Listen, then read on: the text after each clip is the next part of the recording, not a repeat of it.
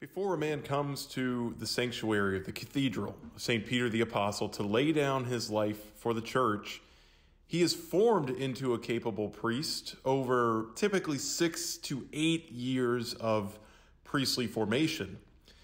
A man's time in the seminary is vitally important for his future ministry. He must truly be formed and molded into a man who loves the church and loves the people in the church. As a diocesan priest, that means loving the people of his diocese and desiring to feed the souls of the sheep. They have a focus on diocesan spirituality, which is designed to reflect the people we'll be ministering to. And so I do try to constantly keep in mind the people at home when I'm learning things, to see what would be beneficial for when I return. Right now, we have 6 men studying for the priesthood in our diocese. Andrew Bowden of Brandon is the furthest along in formation. He is in his 3rd year of theological studies at Notre Dame Seminary in New Orleans. Andrew began his journey to the priesthood while a parishioner at St. Jude in Pearl. Feeling a call early on, he was supported by this community and has worked hard over 6+ years of formation. He's scheduled to be ordained a deacon this spring, and God willing will be ordained a priest in the spring of 2022. Carlisle Beggerly is a son of the state, and he has an experience that many Mississippi Catholics can relate to. A native of West Point, he spent time in Jackson as well, and he is a convert to Catholicism. He converted while he was in college, and he entered seminary formation in 2016. It's a very beautiful experience being able to be here with a house with the Lord amongst us, and with other like-minded individuals. And it's challenging, certainly, to the academic part and other parts of formation, but it's been extremely rewarding. Ryan Storr took a circuitous route to Mississippi. He was born in Ohio, and he's lived in many different parts of this country. After graduating from college with an engineering degree in New Mexico, he was awaiting government clearance to take a job as a nuclear engineer. And during that time of waiting, his parents were living in Mississippi, so he came here and lived with them. That's when the Lord started working on his heart. Ryan responded to an invitation from the Lord and started to discern the priesthood.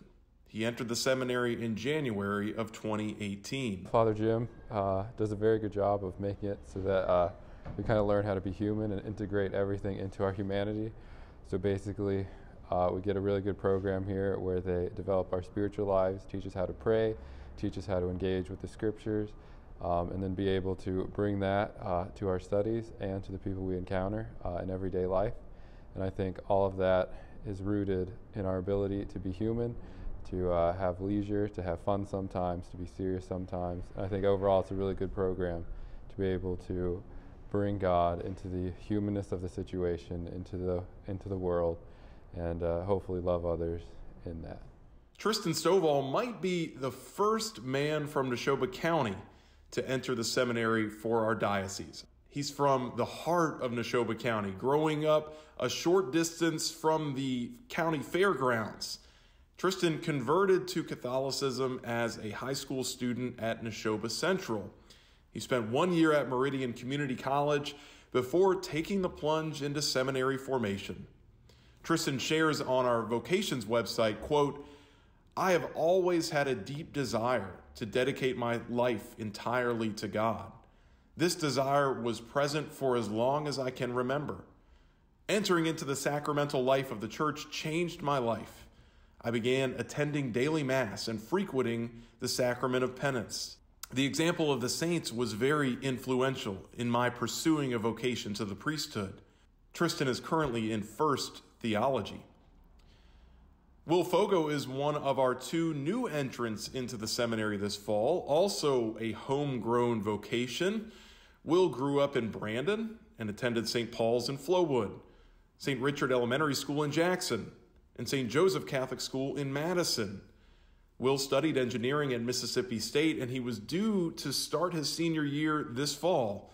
But he explains, quote, "I first felt a deep desire for priesthood when I was a senior in high school.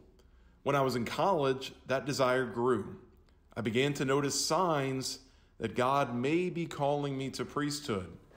The feeling of a call to priesthood became so great that I couldn't ignore it. So I decided to enter into seminary," unquote. Will is currently in philosophy studies at St. Joseph's Seminary College in Covington, Louisiana. And he's joined there by Grayson Foley, who at 19 years old is our youngest seminarian. Grayson graduated this past May from St. Joseph Catholic School in Madison, and he was an active parishioner at St. Richard in Jackson. Grayson began speaking with his classmates about feeling called to the seminary after attending the Steubenville on the Bayou retreat in his junior year of high school. Grayson was a star basketball player for the Bruins. He was presented with the Bishop Chance Award in 2020 for his witness to the faith while at St. Richard and St. Joe. So you can see that the Lord is bringing forth fruit in our diocese already. These men bear witness to that fact.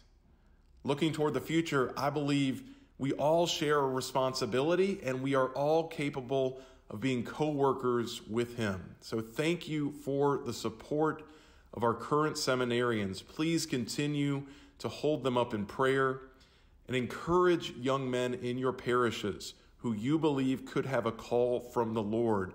As you see, there are so many different stories out there and everybody is different.